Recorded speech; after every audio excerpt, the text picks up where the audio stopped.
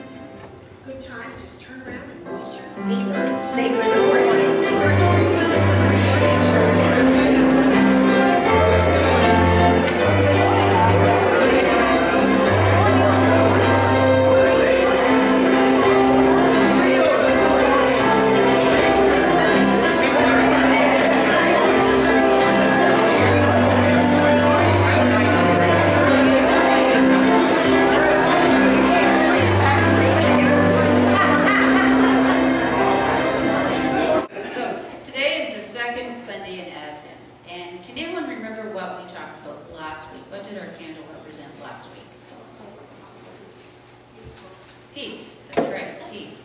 So we'll light that candle.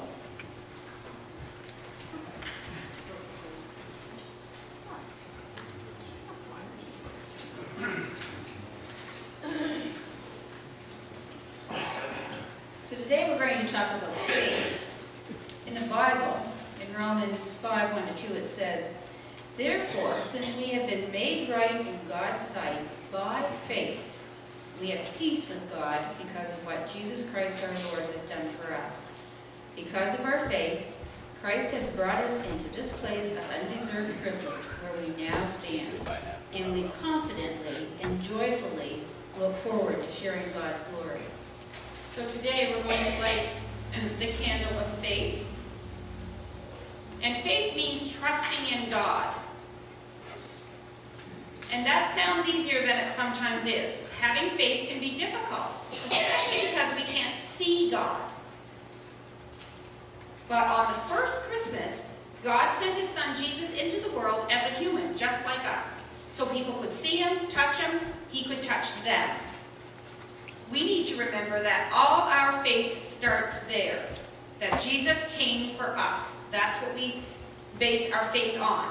We did nothing to deserve this privilege, but he gave it to us anyway, when we have faith and we trust him.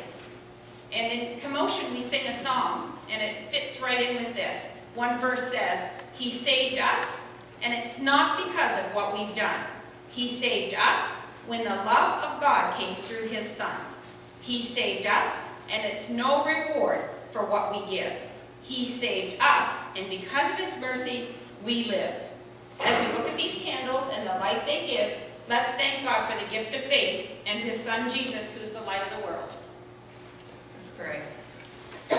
Thank you, Lord, for the gift of love to us in Jesus Christ. We know Jesus is our Savior when we have faith in him. May we all know in our hearts the love of God found through faith this Christmas season. In Jesus' name, amen. And if there are any children here who weren't brave enough to come up and who don't come to Commotion, we gave the children at Commotion a gift. It's called Look to the Light, and it's an Advent book about the light of the world. And there are 3D glasses in it, so if you want one, see me. All right, when you get a new pastor, you always expect a few changes. So one of the things I asked him to do is put the numbers of the hymns in the bulletin. I like using the hymnal myself.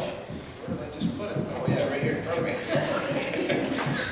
If you'd like to use the hymnal, you're welcome to use the hymnal, and as far as I know, it'll still be up there. So if you'd like, turn to 193 in the hymnal, or just stand with me as we sing It Came Upon a Midnight Glare.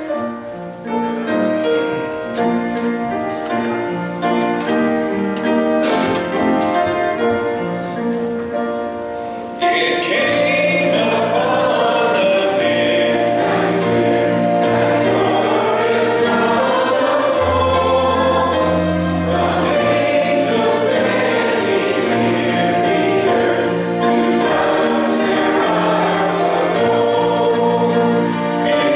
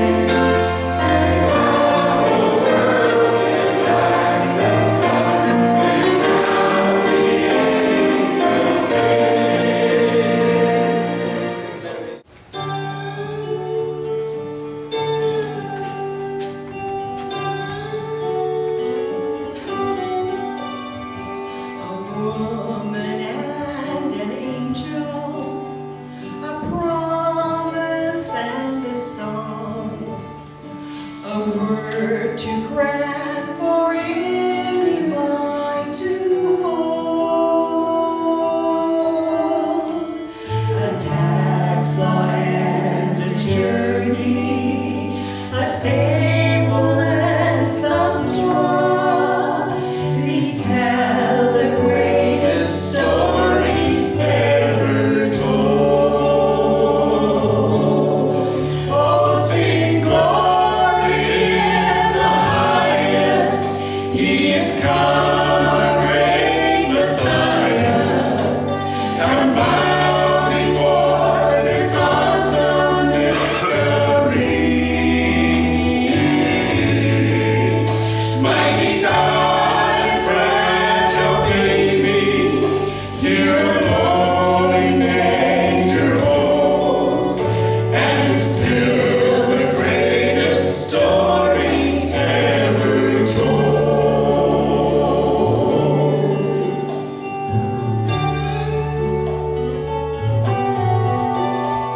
A hillside and some shepherds, a blaze of blinding light, angels singing carols in the cold.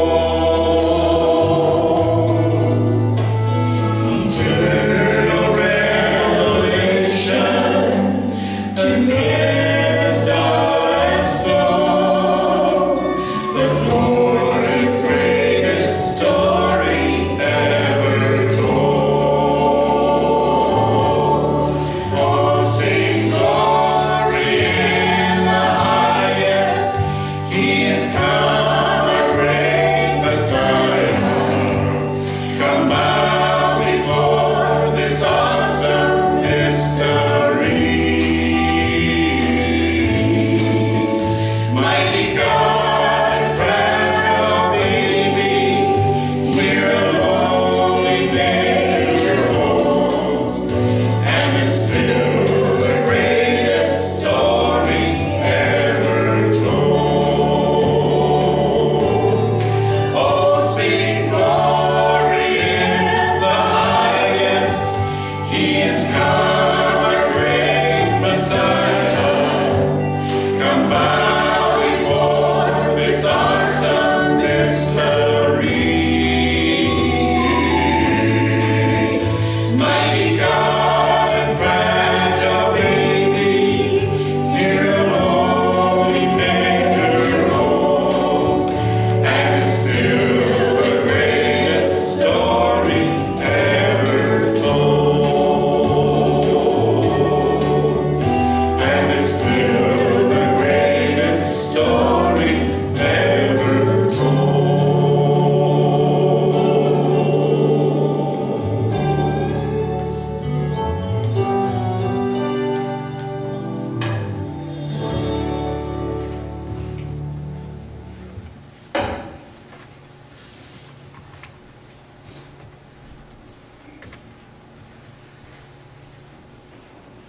Well, that was beautiful. You guys should take it on the road. But don't, because that'll take you away from here on Sundays. Thank you very much. Let's turn to the hymnal again, or the overhead if you'd like, 182.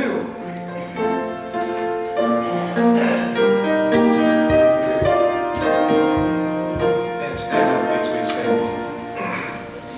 Angels from the realms of glory, glorify your holy earth.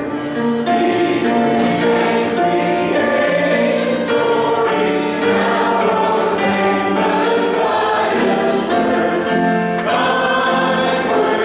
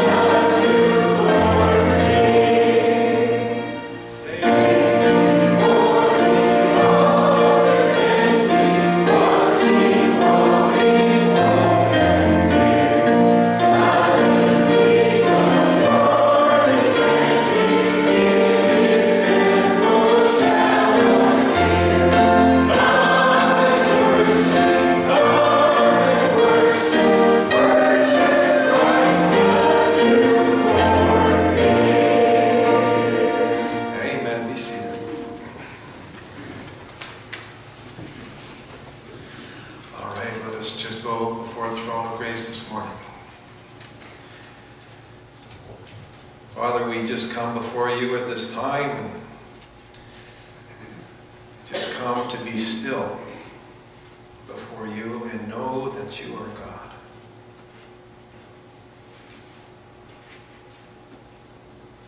We thank you that we can gather this Lord's Day, that the weather didn't hinder us, but you brought such beauty to our surroundings.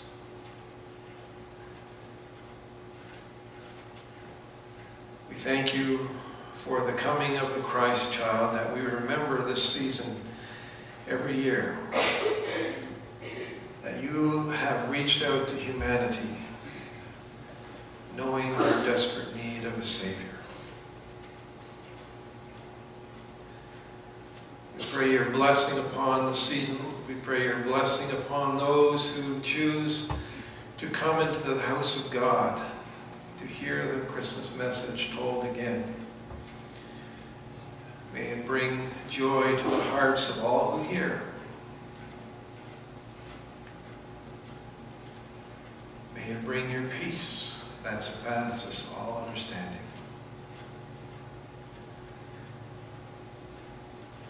We pray today for those who are in nursing homes and those who are just feel they can't come out in this kind of weather and be here, and we ask that you would just be with them and bless them.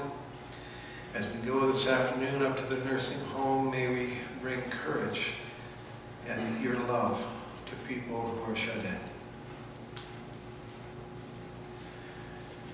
We think this morning of those who are not well, and I see names in the bulletin that I don't know them and I don't know what their story is, but each of them needs your hand of grace.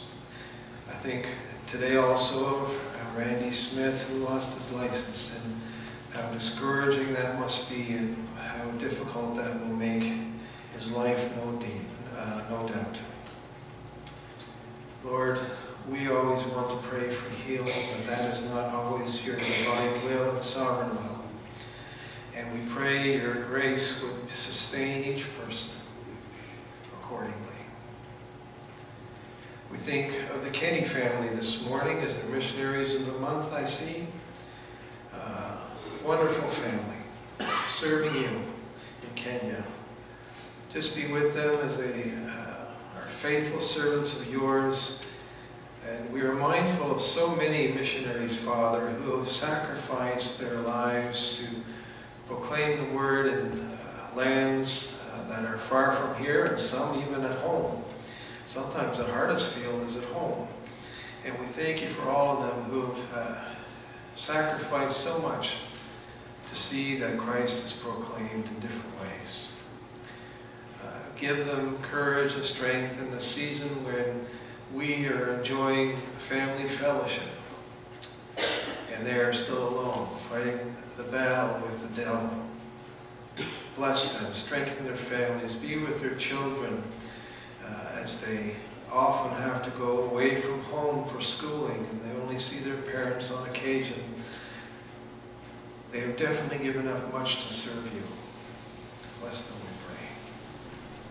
Thank you for our church, for everyone who is here, for everyone who blesses and encourages us in our walk with you, who are part of our spiritual growth, the family of God, this blessed place we call our church. Thank you for the greater work. We think of so many churches in this community who are proclaiming the name of Christ today, and we acknowledge this morning that certainly we don't have a corner of the market, and we are grateful for every church where Christ is proclaimed. Bless them, we pray. And Father, as we now turn our hearts to the Word of God, just pray that our minds would be receptive to hear from you, and our hearts would be willing to be shaped a little more into your image. Bless the words that are about to be spoken, I pray. In Christ's name, amen.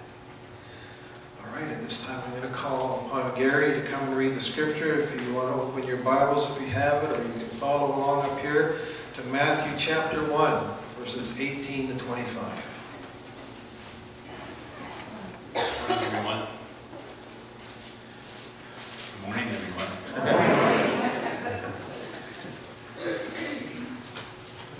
I think everybody's in a lull after last night. I had a fantastic night.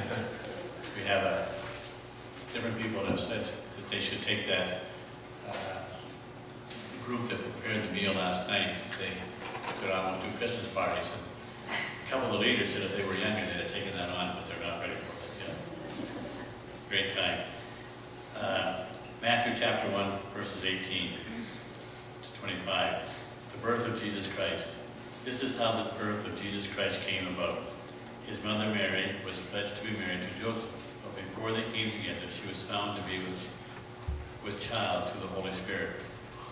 Because Joseph, her husband, was a righteous man, and he did not want to expose her to public disgrace, he had in mind to divorce her quietly. But after he had considered this, an angel of the Lord appeared to him in a dream and said, Joseph, son of David, do not be afraid to take Mary home as your wife, because what is conceived in her is from the Holy Spirit. She will give birth to a son, and you are to give him the name Jesus, because he will save his people from their sins. All this took place to fulfill what the Lord had said through the prophet. The virgin will be with child and will give birth to a son, and they will call him Emmanuel, which means God with us. When Joseph woke up, he did what the angel of the Lord had commanded him and took Mary home as his wife. But he had no union with her until she gave birth to a son, and he gave the name Jesus.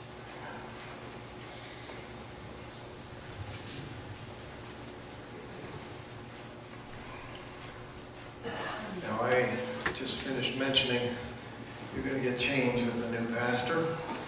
I'm going to encourage you right from Sunday number 1, bring your Bibles to church, your Word of God. I'm not going to have words in the overhead. I want you in your Word, following along. I want you underlining or writing little notes in your margins, whatever the case may be. This is your sword, all right? So I'm going to encourage you in that, and we're going to look up another passage or two this morning. So if you wanted to grab a pew Bible, that would be certainly acceptable this morning for sure. All right? There's an old story told of a Baptist, a Wesleyan, and a Pentecostal who went on a fishing trip. Maybe it was at Hoots Outbacking, I don't know. But they went out and they had a great time. And they were about an hour into the trip, and they were outside, just not too far offshore, but a little bit offshore in their boat, fishing away and having a great time. And about an hour into it, the Pentecostal preacher said, man, have I ever got to go to the washroom? So he got up, walked out of the boat, down the water, all the way to shore, and the Baptist minister was looking there wide-eyed, couldn't understand what was happening.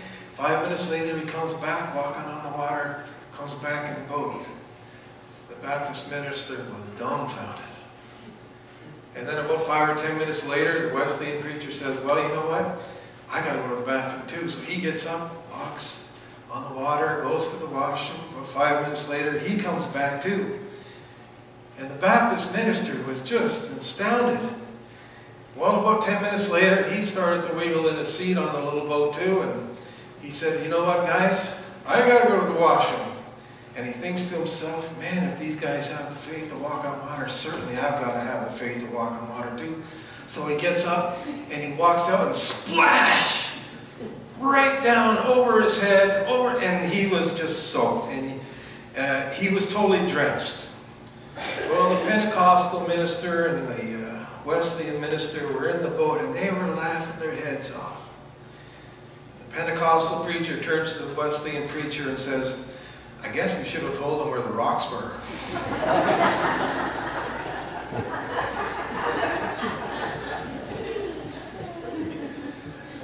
Today I want to build a little bit about the Advent candle on faith. On faith. And as we look at our text today, I hope we can all embrace the wonderful gift of Jesus Christ, the Savior at Christmas time, who was given for us. If we just exercise just a small amount of faith, we can have faith in the Lord Jesus Christ. And as I prepared this week, sometimes when we prepare, we find things we aren't expecting. And I learned some things today that kind of really, or this week, that kind of really blew me away about Joseph. Now, we don't talk much about Joseph in the Christmas story. We talk about the Blessed Mary, we talk about the angels, we talk about the Christ child and so forth. But Joseph seems to always get ignored. But you know what I learned this week? We can learn a lot about Joseph even though we know so little about him at the same time. And we can learn especially the faith that Joseph had and the obedience that Joseph walked in unto the Lord.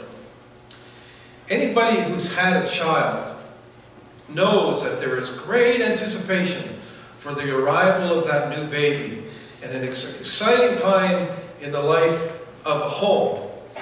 Now, if you have 5 or 6 or 7 kids, I don't know how exciting it is, but if you have 1 or 2, it's pretty exciting anyways.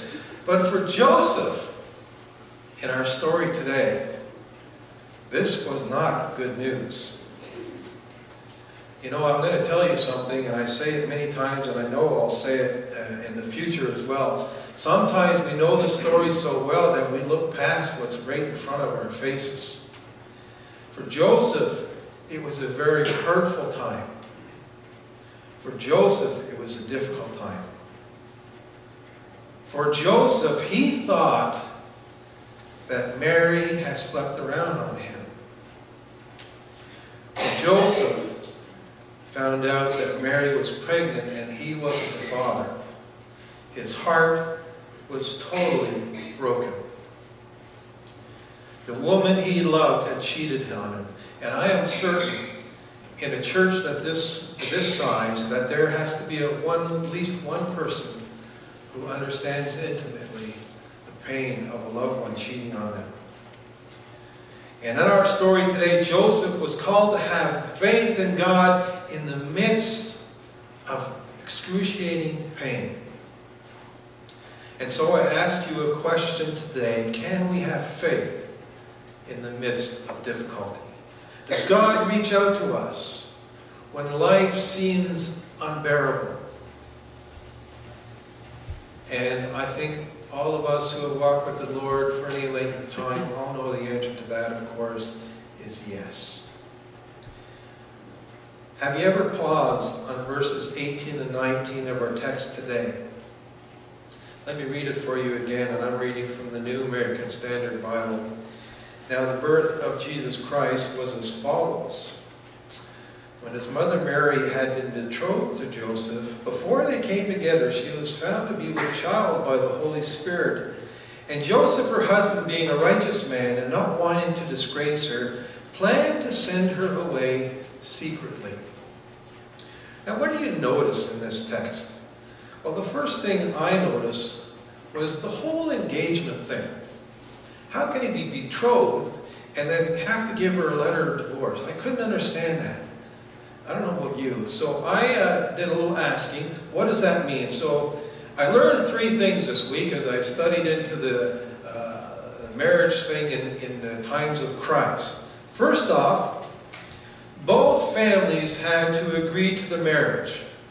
Now here in the West, that's not always the case. Sometimes we have a fiancé who our parents aren't too crazy about, but we do our own thing anyways when we're young especially.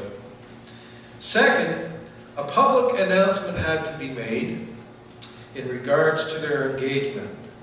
Now we do a similar thing of making an announcement about engagement in the paper and bulletins in the church and so forth. But there's a big difference between their announcement and our announcements. And this is so critical to understanding the story of Joseph and Mary. In their culture, the only way to break off the engagement or the announcement of their engagement is by death or divorce. Quite different from us. And at this stage, sexual relations were not permitted. And thus Joseph knew that he didn't have any relations with Mary in this second stage of their marriage. And finally, the last stage, the couple actually came together, married, and began living together. So it is in this context that Joseph makes this heart-wrenching decision. He had to divorce Mary. She cheated on him. I could never understand the story until I understood the marriage situation in the ancient Near East. Now you all know as well. And I think our text speaks volumes to the character of Moses. Sometimes we forget the stories in the Bible are about real people who have real problems, who have real emotions just like we do. And knowing the stories as well as we know them, we often look past the bad stuff and get right to the end because we know the end. And God doesn't want us to do that. Knowing the stories as well as we do, we forget what's in front of our face. So what do you think went through Joseph's mind in our story today?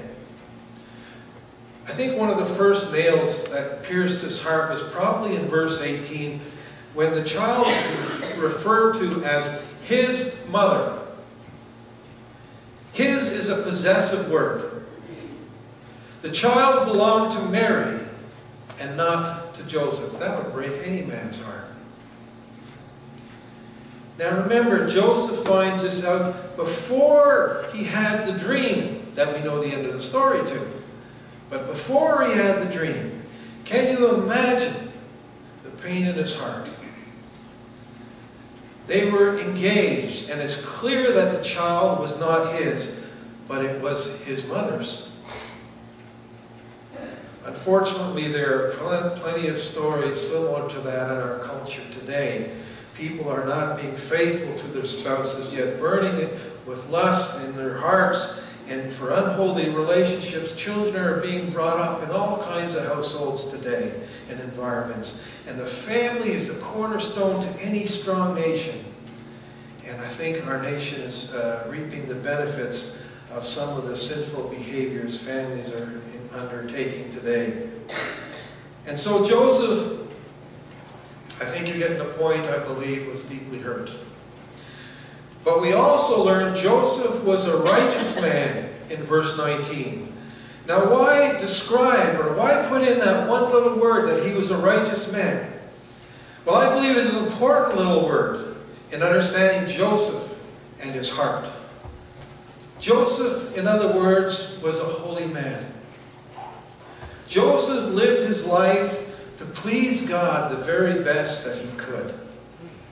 And God was bringing together two very simple people. They weren't rich, but very simple people to fulfill a very unique role in this world. To be the earthly parents of the King of Kings and Lord of Lords.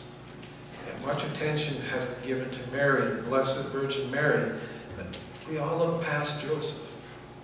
Joseph was a godly man.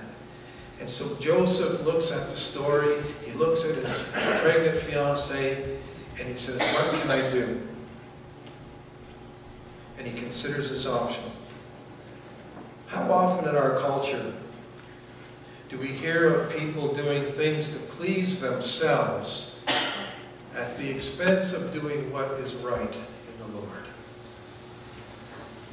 Joseph obviously had very strong feelings for Mary. He loved her deeply. And yet the Word of God gives him the right to do two things. Two things he had a choice to do. First one, I want you to turn with me in the Bible, if you have one, to Deuteronomy chapter 22. Deuteronomy chapter 22.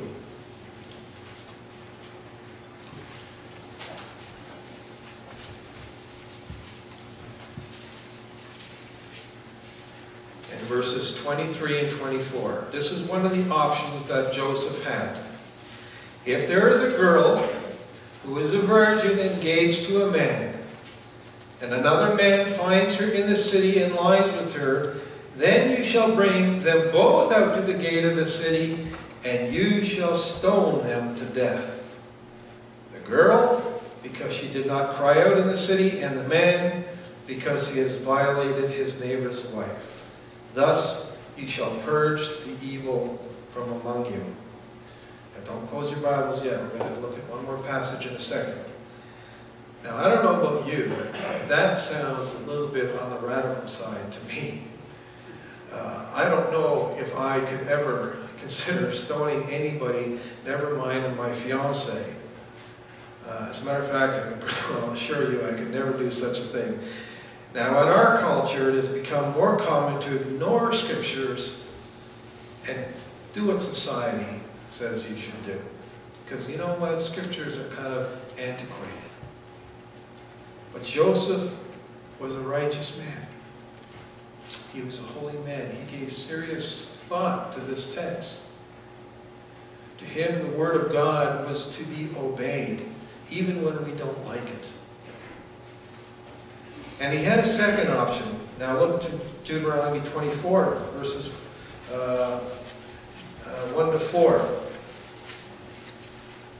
When a man takes a wife and marries her, and it happens that she finds no favor in his eyes, because he has found some indecency in her, and he writes her a certificate of divorce and puts it in her hand and sends her out from his house. And she leaves his house and goes and becomes another man's wife, and if the latter husband turns against her and writes her a certificate of divorce and puts it in her hand and sends her out of his house, or if the latter husband dies who took her to be his wife, then her former husband who sent her away is not allowed to take her again to be his wife, since she has been defiled. For that is an abomination before the Lord. And you shall not bring sin into the land which the Lord your God gives you as an inheritance. Of course, we see in our text today that this is the option that Joseph took. That too tells me a little bit about Joseph, of the choice he made. Joseph was a very caring man. You know, isn't it the case when we have been hurt so deeply that two things come to our mind, either fight or flight? Fight or flight. And Joseph chooses grace. We often want to get back at the person. Joseph chooses the route that would be least humiliating for Mary. He's thinking of her, not himself. I think Joseph shows great grace and great character. What better earthly father can you think of to raise the child of God? Joseph was obedient in his faith to the Word of God, even if he didn't like it. And I almost think it suggests that Joseph was a man of great self-discipline. It takes holy discipline to follow the Word of God, especially when you don't particularly like what it is saying. I think Joseph agonized over his decision. In our text in Matthew it says, but when he had considered this, I think Joseph thought long and hard about what he should do with his fiancée. It was tough for him. He could have had Mary stoned to death or give her a certificate of divorce, and he chooses to quietly, secretly, didn't want to humiliate her, to give her a divorce. And in his pain, he was gracious to Mary. I think Joseph was a man to be followed and admired. What greater father can you think of to be the Father, the King of Kings and Lord of Lords, other than the man who obeys the Word of God? Now I want to shift the focus just a little bit here this morning and talk about God's grace to Joseph and his love and grace to us in difficult times. I want you to notice right off the bat that God reached out to Joseph. God reached out to Joseph through the angel in the dream. God takes the initial step. to show his love to him. He has sent his Son, Jesus Christ, as a God-man, to come and take away the sins of the world. But notice also God sent Jesus to be much more than a Savior. We learn in the Old Testament in particular, we see the verses he made him to be, Christ to be the wonderful counselor, the mighty God, the everlasting Father, the Prince of Peace. Jesus intended for us to live in this world, but not to live alone. Rather with the help of Christ and the Holy Spirit in our lives. God is trying to reach into our lives today, asking you, will you have a little faith in my Son, the Savior of the world? Now, I'm sure you all know by now that in the Scriptures, when a name is given to a person, the name has meaning to the character of that person. And what does the simple name Jesus mean? Well, we know some of them that I just said a minute ago, but Jesus means Savior. Savior. And what does Savior mean? It means deliverer or preserver. I like that. Deliverer or preserver. One thing you learn about me over the years is that I believe that when we accepted Christ as our Savior, we are saved indeed. We are assured. We are guaranteed. And I have spoken to many people over the years who feel like they've lost their salvation at times, and yet I profoundly disagree with them. Because when you feel that way, it's probably because you're walking away from the Lord or living a very lukewarm or cold life to the Lord, and that is part of the Spirit's idea to get you back in with Him, to make you feel miserable inside. Anyway, that's all the sermon on another time. God offers the Savior to the world who will preserve you to the end. You also know God offers us hope. I love the fact that God intervened in Joseph's life. No doubt he was a broken man. And God showed his love to him by breaking into his troubled heart and giving him hope in the midst of the despair. And God is still here today. And He's knocking at our heart's door to bring hope to you in the midst of trials. His help comes from the Word of God. His help comes from brothers and sisters in the Lord, your family in the church. His help comes from your private prayer time with Him. His help comes when you are still before the Lord. Notice Joseph gave careful consideration as to what he should do. And Joseph saw the two options that I just read for you in Scripture. And he said, I only have two choices. And God said, you know what, Joseph? You actually have a third one. And that third choice is to marry her. And one thing our text shows us is God gives comfort to Joseph. In the midst of being on the outside through this process of the pregnancy, of feeling cheated on, rejected by the woman he loved, God gave assurance to Joseph. You will be his earthly father, and you will have the privilege of giving him his name.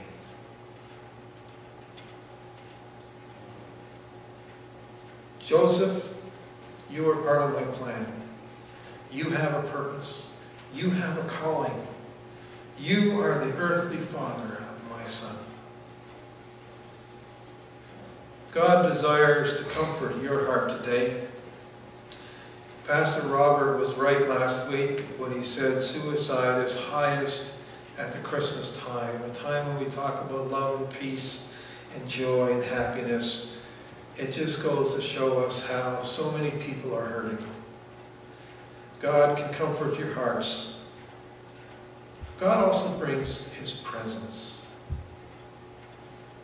Who is coming into this world on Christmas Day? Was it a mere man? No, it was Emmanuel. God with us. And He hasn't left us to this day. He has left His Spirit to abide in us. I want to close by drawing your attention very quickly to one more thing. What does faith mean at the end of the day? It means to act. It means to listen and obey. And what did Joseph do after the angel came and spoke with him? He does exactly as the angel instructed him. He obeyed, and he marries Mary. Not only did he marry her, but he kept her pure until the birth of the Savior. So what does faith mean to you today? God is reaching out to you as He reached out to Joseph. And will you accept His offer of salvation? He already is the Savior of the world, but in faith, you need to ask Him to be your Savior. Life could be difficult today for some, and so I encourage you to accept His comfort and love through the presence of the Spirit. A fellow by the name, it's an old book, Brother Lawrence wrote a book called Practicing the Presence of God. It's just a tiny book, but boy, it's a powerful little book. It is a classic book talking about learning to walk as if God was walking beside you every moment of every day. And you could live like that. It's not magical, with just a little faith. Have the faith of Joseph, who in his plain believed God, as Abraham believed God and was accounted to him as righteousness, as Moses believed God, as Paul believed God, and so many of the saints in the Scripture believed God and acted in faith and obedience to the Lord. And you too can trust and believe God for your salvation this Christmas with just a little faith. Let us pray. Our gracious Father, we are grateful for this story today and how it touches our lives so many years later. Thank you for the faith and obedience of Joseph. Thank you, Father, that you reach out to us, offering us the salvation of your Son, Jesus Christ.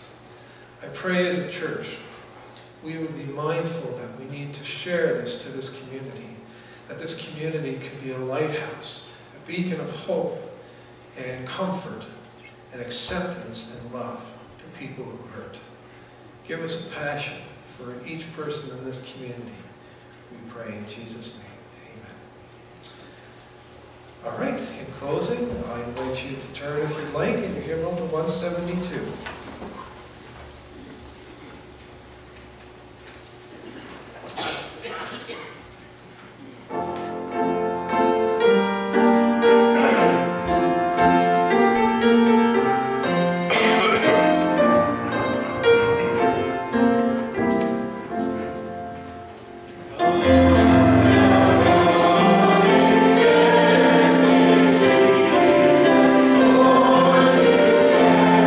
I